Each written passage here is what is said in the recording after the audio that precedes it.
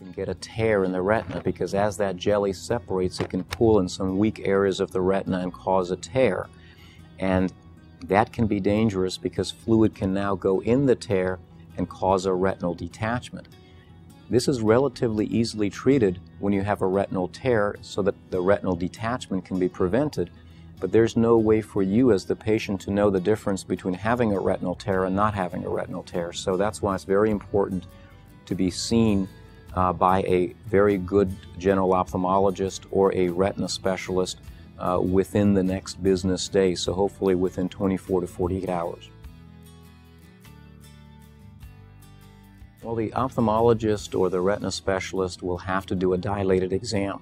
And when one does a dilated exam, one looks around the peripheral retina or the outer part of the retina very, very carefully. And oftentimes this has to include a scleral depression. And what that means is that the doctor will dilate your eye with drops and will usually lie you down and use a indirect ophthalmoscope, which is a light on the doctor's headband to shine right into your eye, and an instrument to press around the eye so the entire retina can be very, very carefully studied to make sure that there's no tear present. Well, a retinal tear means that when that jelly separated, it pulled on the retina and caused a little tear, but no fluid has gone in yet, because as soon as fluid goes in, we call that a retinal detachment, and the treatment changes entirely.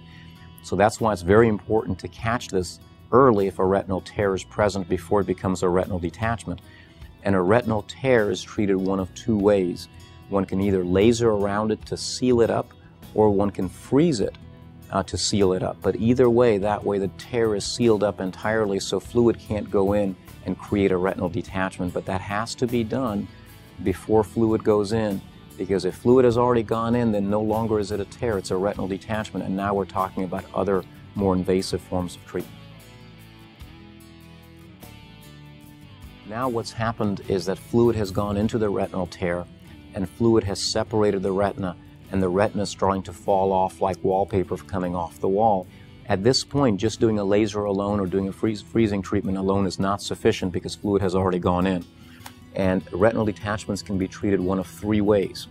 One can either do something called a pneumatic retinopexy, which is usually done in the office where either an air bubble or more frequently a gas bubble is injected, and that gas bubble from the inside of the eye presses on the retina to flatten it and push the fluid out so that the doctor can then go ahead and either laser that tear to seal it up now because the fluid is gone, or freeze it. So that's one way of doing it.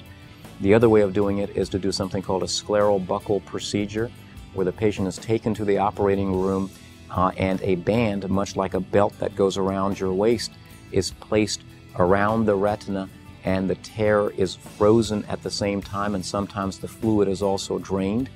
Or the third way is to do something called a vitrectomy, where using an automated device, the vitreous jelly is removed and oftentimes either air or a gas bubble is placed, and the retinal tear is either frozen as before or treated with laser photocoagulation. And the shape of the retinal detachment, the location, whether there's blood or not, and the surgeon's preference will determine which one of these three different methods he chooses.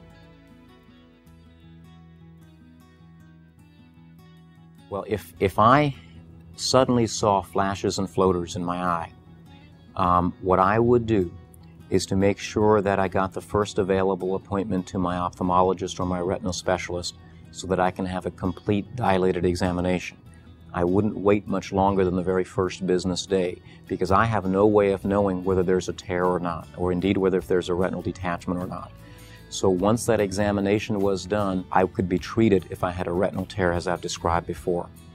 If I had a retinal detachment, what I would see is I would not just see flashes and floaters, but oftentimes I would also see a black curtain, either coming from the side or from the top or from the bottom. And that curtain would approach my visual field like a black curtain being drawn across or pulled down or up. And if that happened, I definitely would not wait at all, and that would be considered an emergency.